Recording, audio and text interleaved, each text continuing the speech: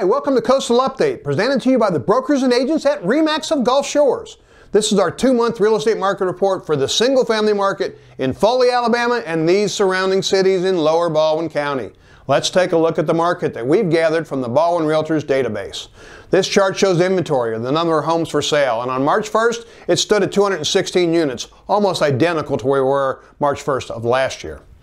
This chart shows 169 home sales in the month of February, substantially higher than the previous 2 Februaries and pretty much maintaining a nice even track. Here we're looking at the first 2 months of 2022 versus the same time period last year.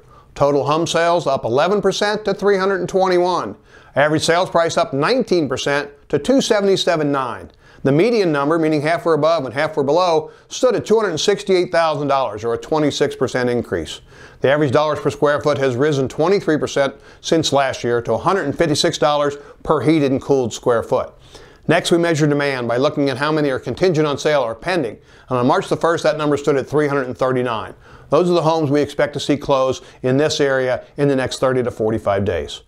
If you're thinking of buying or selling here along the beautiful Alabama Gulf Coast, contact your local market expert, Nicole Smith, so she can help you with that decision. Call 948-1228 or visit NicoleSmith.com.